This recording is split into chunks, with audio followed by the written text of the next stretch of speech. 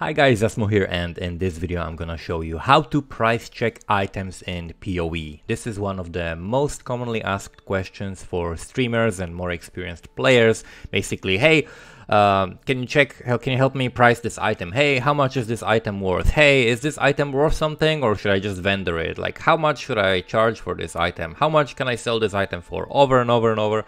Everybody gets these questions, and it basically stems from people not being sure how to price check their items, or sometimes being too lazy to do it. But if you don't know how to do it, I'm basically gonna go through everything that you can price check and pretty much show you exactly how to see the price. So let's start with something that's maybe a little bit easier, which is something like uniques, right? Uniques are gonna be pretty easy. This is, for example, crystallized omniscience. First thing, you're gonna need a tool for this, right? The tool is called Awakened POE Trade. You install Awakened POE Trade. It is totally legal. It is not against the terms of service. You're not gonna get banned. You can use Awakened POE Trade to price check items. It is totally fine to use it. So you can just download that and use that. And then second thing that we're gonna be using is, of course, the trade website for POE, which is gonna help us check specific parameters to see how much the item would be worth if it had something else on it, for example, right? If you're trying to craft something and etc. So let's look at unique first, right? So if you look like maybe look crystallized omniscience, let's see. I just press Ctrl D and it shows me 53x, 54x, 55x. And if you're not sure exactly if these are trustworthy, you can click on the trade here, and then it will get you to the trade website, and you can see, okay, this was listed 7 minutes ago, so it's probably legit. This was listed a minute ago, so it's probably legit. 11 minutes ago, so this is probably the actual price of this item. Sometimes you have someone listed that is like first slot here. You're probably gonna see it in some of the other searches that is like listed 10 days ago, right? That's probably not gonna be something that someone is selling. Someone just probably has this in a stash tab and is ignoring all the whispers that he's getting. Sometimes it's gonna also say like AFK or something like that, right? And that person is just either price fixing, or they're not interested in selling the item because they're not really there. They just have the game open, but they're not actually playing the league or something like that, right?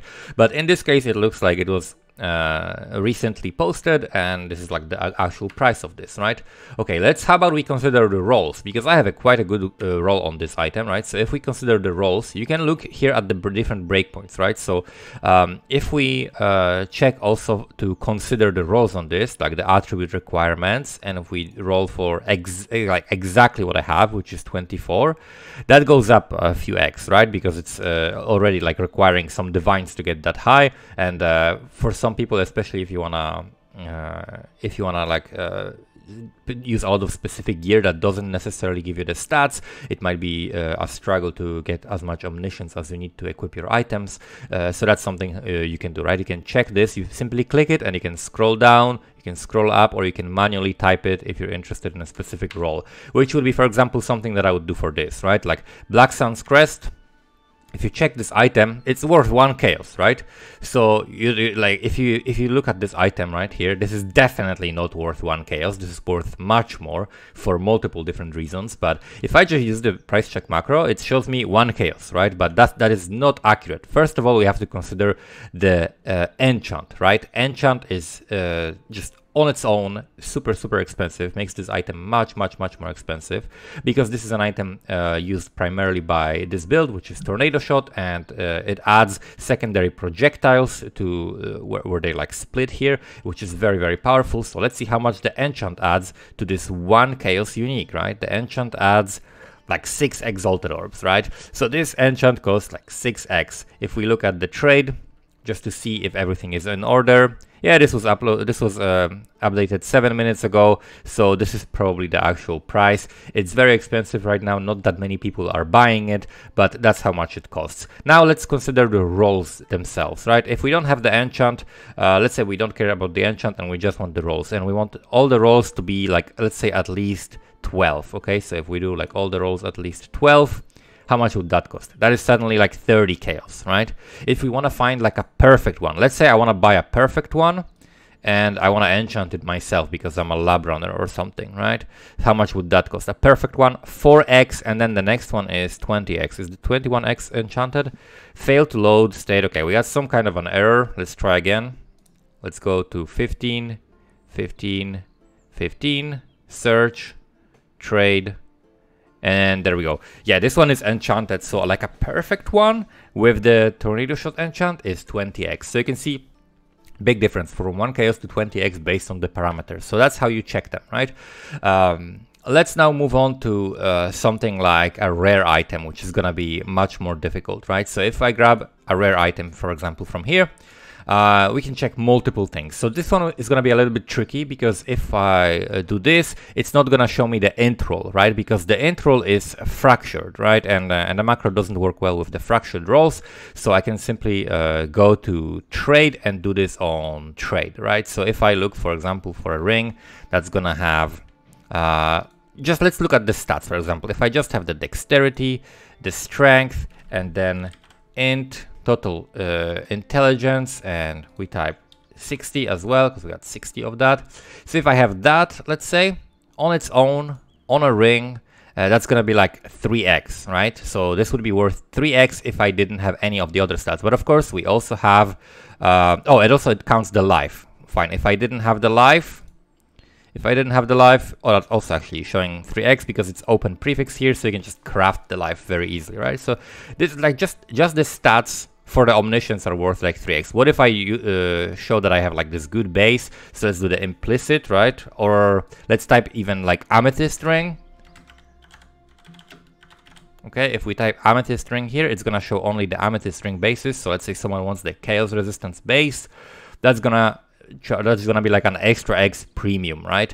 And then let's say I also want an open prefix for the craft, right? Because I want this. So for example, maximum life, it needs to be an actual roll, not pseudo, because pseudo means that it has the life, it's either crafted or implicit or explicit or all of them combined. It doesn't care about where the roll comes from. It just cares about, is this stat even present on the item? But if we type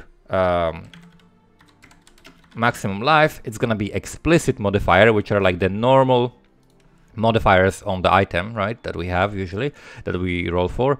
This is actually not available even. If we lower the life to like, let's say 50, okay, so that it can be crafted, then we get a bunch. Okay, there we go. This is the first one that I found that actually has life that is just a regular roll on it, so that it can have crafted -7 to mana cost. So this is worth like 10x.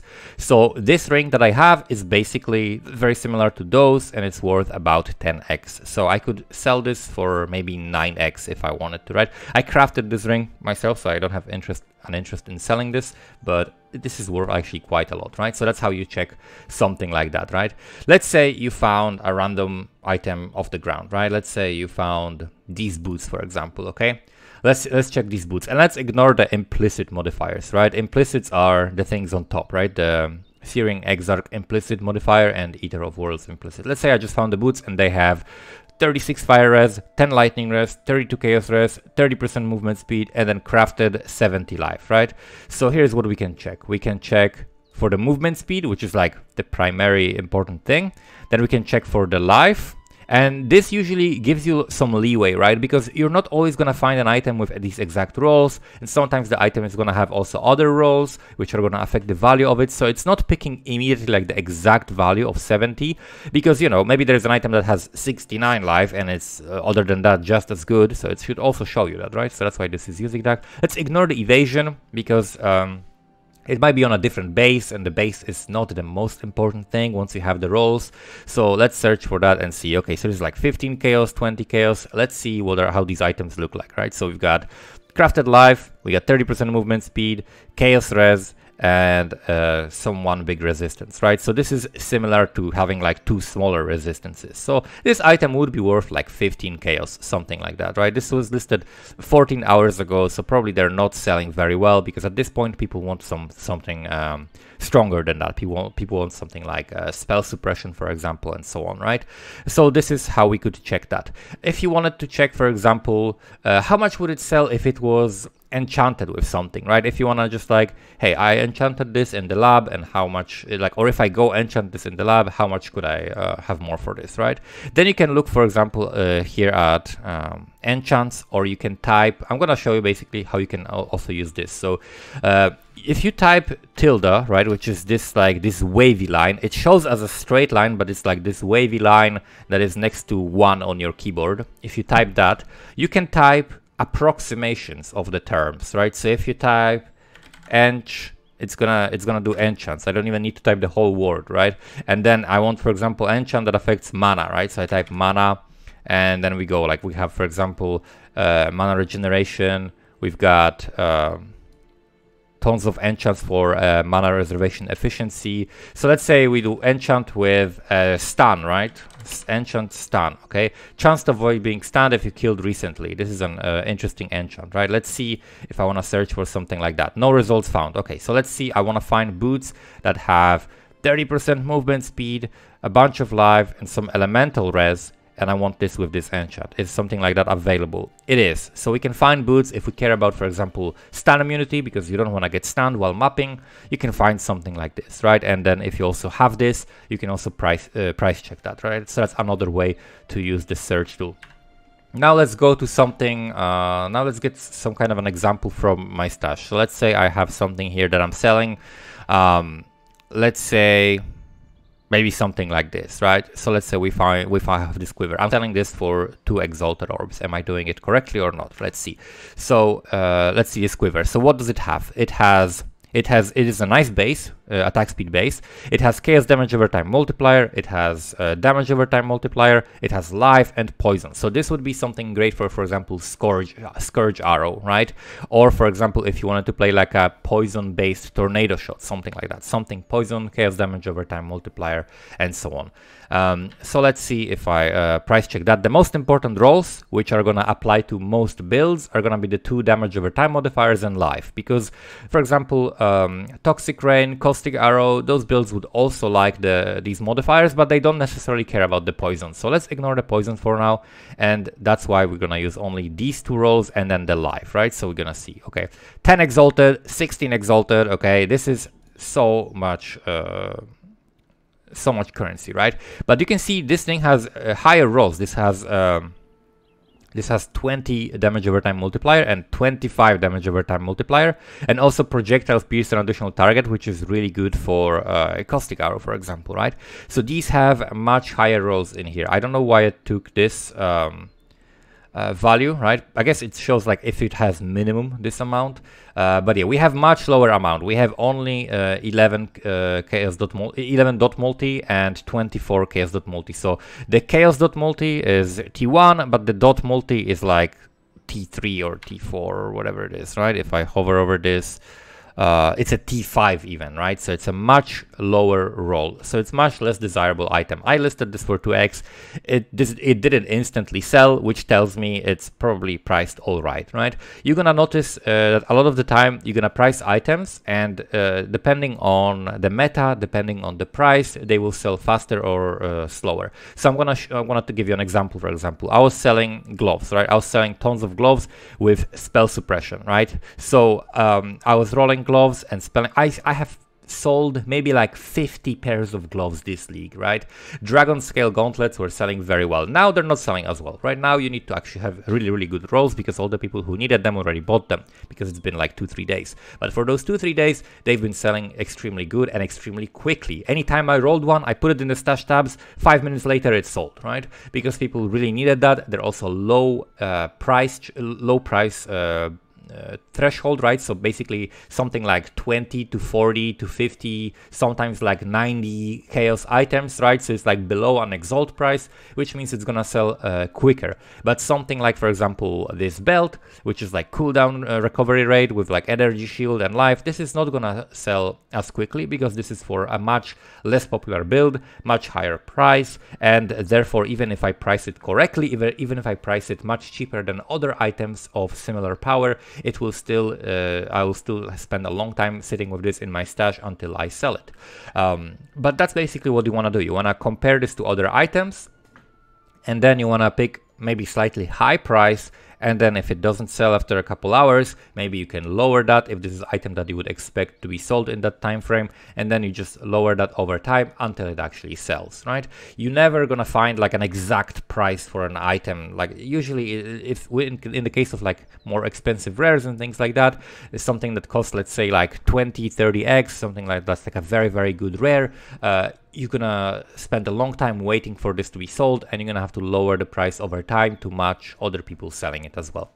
Now let's go to another thing that you're gonna be selling, for example, which is bulk materials, right? So materials are all these like these scarabs, essences. I have no scarabs, but I have a shit ton of essences, for example. So let's do essences. If I wanted to sell, I'm gonna give you like multiple ways of selling them. So if I wanted to sell shrieking essences of hatred, for example, right? Let's use the tool, and the tool says this is worth 1 chaos, right? The tool says this is worth 1 chaos. However, with materials, you have to consider that if you have significant amount of bulk, people are willing to pay premium. So I have 85 of them, okay? So let's say if I have minimum like 60, how much are people willing to pay? Okay, now they're willing to pay like 1.3 chaos, right? If I have as much as I have, which is like 85, right? People are willing to pay 1.5 chaos for that, right? And then we can also click here, which is the Exalted Orb, right? And it shows me, okay, what I can sell 60 for an X, and then the second person is 55, right? So now that I see that second person is 55, I can actually lower this to 56, right? And if you don't know how to do this thing, basically what you do, you right click, you set exact price, for example, if you're picking one of those currencies, and then you pick one of whatever you want. So of whatever you want to pick here, and then 56, which is of whatever you're selling, right? So one Exalted Orb for 56. Another way of putting this is I will sell one of these for 1/56th of an Exalt, right? We have a fraction of an Exalt. That's how much one of these things will cost, right? So that's how you set these up, and you can do that with anything, right? You can do that with other things. Let's say you had a bunch of scarabs, right? And you don't wanna bother selling every single scarab individually. Let's pick, for example, Gilded Breach, okay? So if I wanna sell Gilded Breach scarabs, one scarab costs 4 chaos, but let's say I have like 20 of them, okay? So if I have like 20 of them, then people are willing to pay actually 1 Exalt for 18 of them, right? If I look at chaos, people are paying 7. So if they're paying 7, right, and I have 10 of them, then I can easily just list it for like 10, for example, 60 chaos for 10, right? So I would be selling 60 chaos for 10, which means one of each would cost 6 chaos, but people would not be able to message me from the trade website unless they selected 10. So as soon as I have 10 scarabs here, it will be basically available for purchase, and people will be able to message me, so I don't have to sell one at a time, and I can just sell 10 at a time in a bulk. It saves me time and makes it so that I can price them for a higher price, right?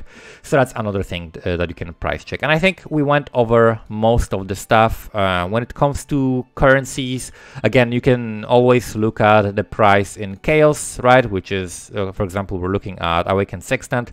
It costs basically 1 chaos, maybe a little bit more, 1.5, 1.8, depending on the bulk. The higher you go in bulk, let's say I have like 50 of them, right? Now people actually want to buy like 76 for an Exalt, and for chaos it would be like 2 chaos per one, right? Maybe a little bit less, maybe 1.5 or 1.8. So that's how you can basically price check everything. Another thing that you want to pay attention to sometimes are item levels. So item levels, this is something that is important for example, cluster jewels. So if you're looking for example, let's say like a Fizz cluster jewel, right? If I'm looking for a Fizz cluster jewel, if I just do this, it shows 40 chaos, right? But if I don't use the 8 passives, right? Now it says 1 chaos, right?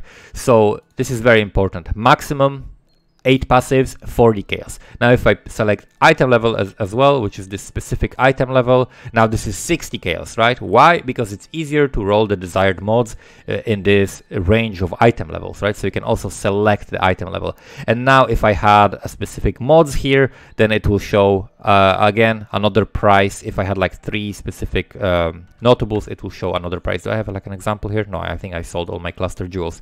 But that's basically what let's say I have here an example. We have a cluster jewel that is a crit cluster jewel, which costs 1 chaos, but if I have these 2 mods together, it costs 5 chaos, right? So that's why you select these things to basically show how much it costs. Also flasks, right? If I just show Quicksilver flask, right? Quicksilver flask, just a Quicksilver flask, it's gonna cost 1 alchemy orb. But if I have item level 85, which is the item level that can roll the highest movement speed on it, right? Then it costs actually 1 chaos, huh? It's actually cheaper than I thought. I thought at this point they will still be worth a little bit more, but apparently they're very, very cheap. Let's see, jade flasks. I can show you this example, right? For example, I have a flask that is much more expensive. If we look at item level, oh, it's because this doesn't have a, okay, Quicksilver. I didn't have the Quicksilver selected. Item level 85. Okay, there we go, 5 chaos. So this is actually worth 5 chaos because people really want to get the high movement speed. And if we look at some good rolls, so I have like Granite Flask, item level 84, and then we have gain 7 charges when you're hit by an enemy, and also increased armor during flask effect. So this is a very, very good flask, and this costs about 1 exalted orb, right? So if you want to make these, you actually can make money making these flasks and rolling them, because they're very, very strong, because it allows you to basically almost permanently sustain it.